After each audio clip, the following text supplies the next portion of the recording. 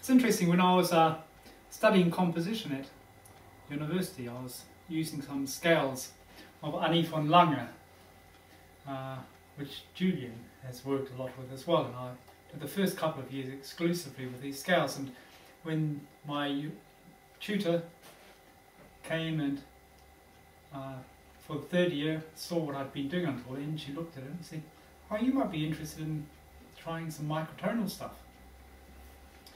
And at that time I really couldn't relate to where she was thinking I could be going, because the microtonal music which I'd met until then was either related to more Asian countries and ethnic music, and I didn't really have a relationship to that. I've got more appreciation of what's coming out of those countries like China and Indonesia and so on now.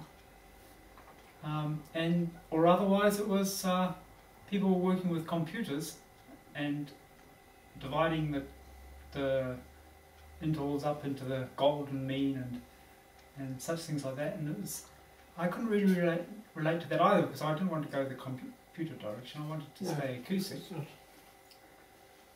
And so it wasn't then until I got to Europe and discovered these scales, or was able to put these scales into practice, and met Maria Renaud, who wrote a book on a new type of tuning that she'd developed for the piano, more based on equal fifths and a lower pitch.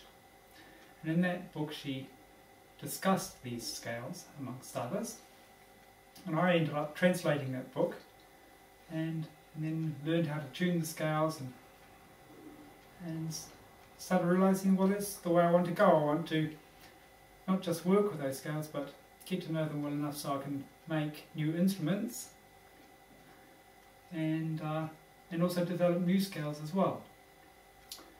So what you're hearing is part of, in the middle of a sort of a process, of a long journey of being over now 5 years where I've been intensively working with these scales.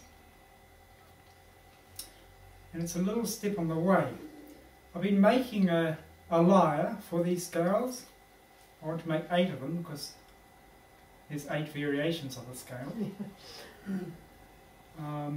But I've had some teething problems, and where I put the pins in, the wood is split. Oh no!